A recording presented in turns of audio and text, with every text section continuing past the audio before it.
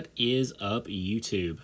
I sincerely hope that all of you are having a wonderful holiday season, and regardless of how this year has treated you, whether it be good or bad, you're going out there and making the most of it and celebrating your time with friends, family, and loved ones. Mushy stuff aside, let's get to the point of this video. If you're an iOS user, you're probably aware that iOS 12.1.2 is now available for download.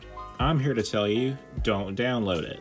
Other than being a very simple, non-important update that was supposed to fix a few cellular connectivity issues with the iPhone XR, XS, and XS Max, seems like after upgrading to iOS 12.1.2, a lot of people have been reporting that they are unable to connect to a cellular connection, or they are having difficulties connecting to their own Wi-Fi network. There is also a few number of people who are reporting their phone going into a boot loop after restoring. So until Apple decides to fix this issue by releasing a new updated version of iOS, I would highly recommend avoiding it at all costs.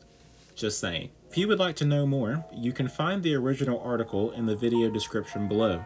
Until next time, guys, I hope you have a wonderful rest of your holiday season, and I'll catch you in the next one. Peace.